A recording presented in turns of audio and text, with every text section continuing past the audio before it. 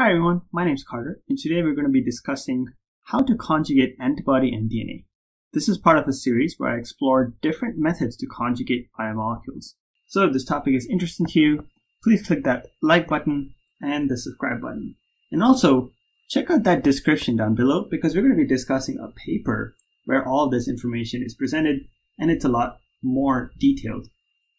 So today we're going to be conjugating the lysines of the heavy and light chains of antibodies with the 5' end of oligos. The Lightning Link kit is available from Abcam and a link is in the description. The final conjugate of the antibody and the DNA will look like this. The goal is to have an antibody that has a unique barcode attached to it so that you can detect the number of antibodies in solution using PCR methods.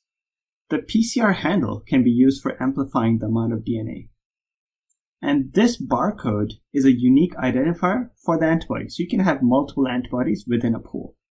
The kit comes with 10 vials of unique oligos that have already been barcoded and have phosphorothioated ends so that they resist nucleus degradation.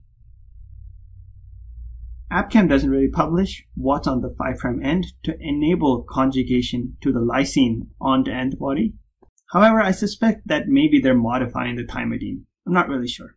If you're interested in conjugating DNA and antibody without the use of a pre-made kit like this with pre-made barcoded sequences, I'll be publishing a video on that, so subscribe and get notified. The general method for conjugation is super simple.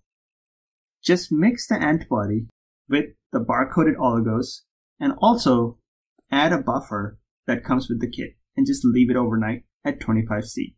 Then the next day, add a quencher that comes with the kit and leave it for 1 hour. At this point, you can purify or run SDS PAGE for analysis. Note that since you're using lysine, and lysine has this amine chain that we're going to be reacting with our barcoded oligos, you need to use amine-free buffers so that it doesn't compete with this conjugation chemistry and you don't have any side reactions or competing reactions.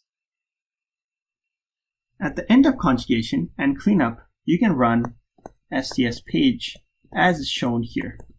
You can also run non-reducing native PAGE, and you get different kinds of information from the two kinds of gels that you're running. The nice thing is that the heavy chain and the light chain are nicely separated on SDS PAGE. You can actually determine if you've got 1, 2, or 3 oligos that are bound to each of these chains. When using the non-reducing native PAGE, the information you get is the weight of IgG and the weight of conjugate. And later I'll show you some data that actually shows you how many of the conjugate oligos are on each of those IgGs. And here's that data. With slightly different running conditions that are presented within the protocol that I've linked in the description, you can separate our IgG from 1, 2, 3, or 4 oligos that are attached to it. And that's it for this quick bite. You can get the details of how the Abcam kit works by following the link that's in the description.